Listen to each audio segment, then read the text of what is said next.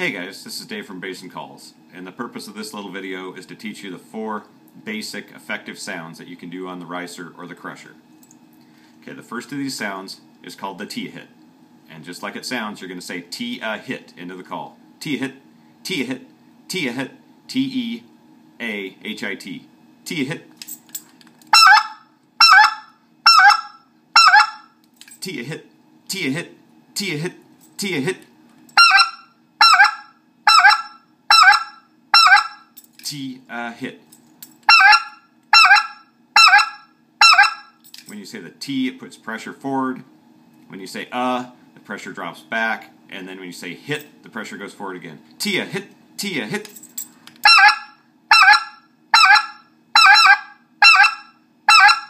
You can say it slower, drag it out. Or you can say it quicker. T-hit, T-hit, T-hit. Either way, it's a really good, effective sound for calling specks. The second one is the basic 3-note. You're going to go tee-hee-hee, tee-hee-hee, tee-hee-hee. You notice as you say it, you go down like going down steps. T is the hardest pressure part of it. He, it just gets lighter and lighter. Tee-hee-hee, tee-hee-hee, tee-hee-hee.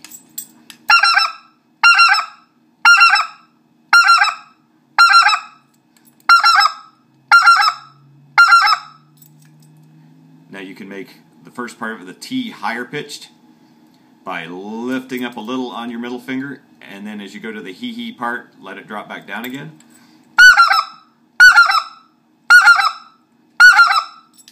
Or just blow it straight through with your fingers down.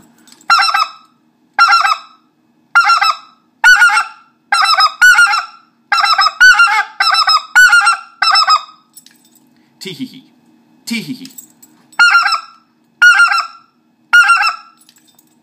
That's the second very effective sound for getting specks' attention. The third sound, to do it correctly, we're all familiar with the basic 2-note, you know, the hoo-hoo thing. But to make it really good and effective, to make it sound like a big mature speck, and to make it more useful, you're going to put your voice into it. You're going to put nice, deep, gravelly hum. You're going to go too-hoo-hoo, too-hoo-hoo, too-hoo-hoo.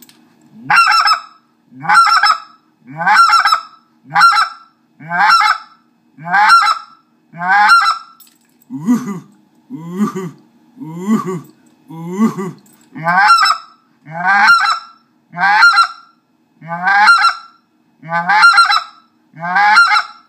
That nice deep gravel down from your diaphragm is what gives it a more realistic, mature speck thing. Woohoo! Woohoo!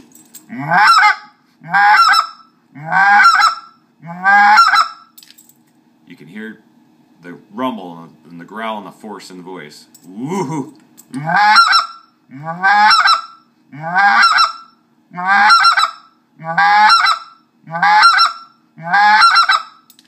That is a nice, mature speck sound. I use that sound a lot when you have a single speck coming. He's coming to you already. He may be already locked up and coming to you, and you just want to give him a simple greeting. I just give it a nice deep woo,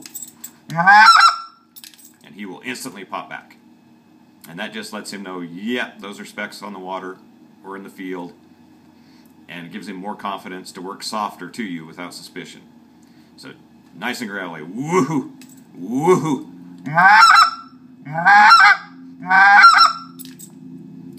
And then the fourth and the final sound, which is really effective but don't overuse it, is again it's the cluck.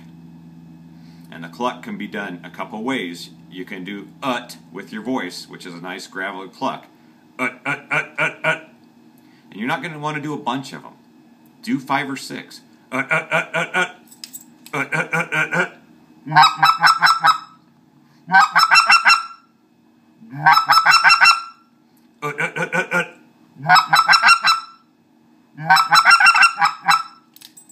It's more realistic if you can do them in a short rainbow.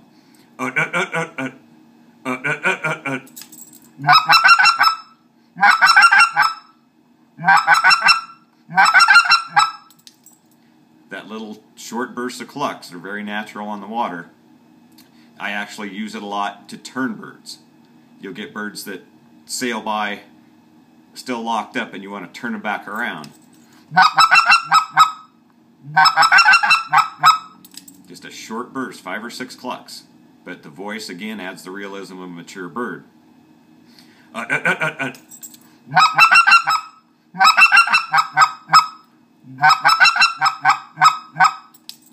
It's kind of a rainbow sequence. When the birds do this, they're actually fussing about in their little family groups, and they'll get all clucky with each other.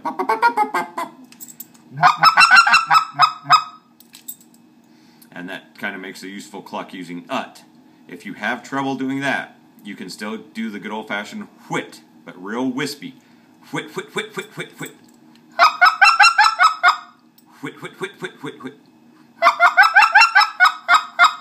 But be real wispy about it. It gives it a little realism at the beginning. Whit, whit, whit, whit, whit.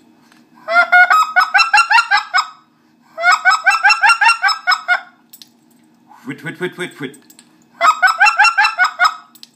The whit cluck is harder because it's right from the diaphragm, so you're really working your diaphragm. The ut cluck is easier because you can fill your lungs up like a bagpipe and go off that one breath of air.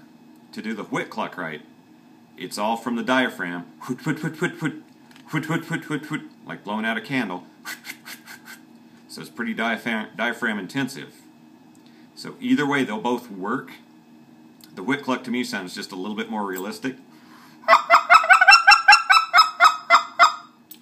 than the ut cluck.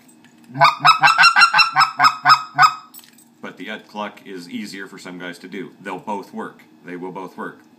The way guys are getting in trouble nowadays is they're doing too much clucking. The birds are doing so much clucking that they're getting paranoid of it. So anymore, I just like to hold it in my bag as a way to turn geese that are already working the decoys. They're already convinced they want to work around the decoys. Then I'll use just a short series of clucks to turn them. But just don't wear the geese out with the cluck, because they're hearing a lot of it and they're starting to get shy and paranoid of it. Let me recap really quick the 4 sounds we heard. You got the T-hit. You got the 3-note. Tee-hee-hee, tee-hee-hee. You got the 2-note or 3-note. Woo-hoo, woo-hoo.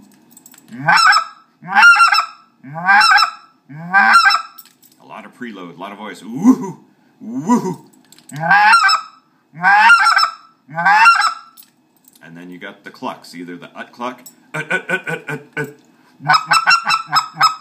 or whit, whit, whit, whit, whit, whit. That'll give you 4 sounds, basic sounds that are not hard to learn, but they will help you a gob in the field.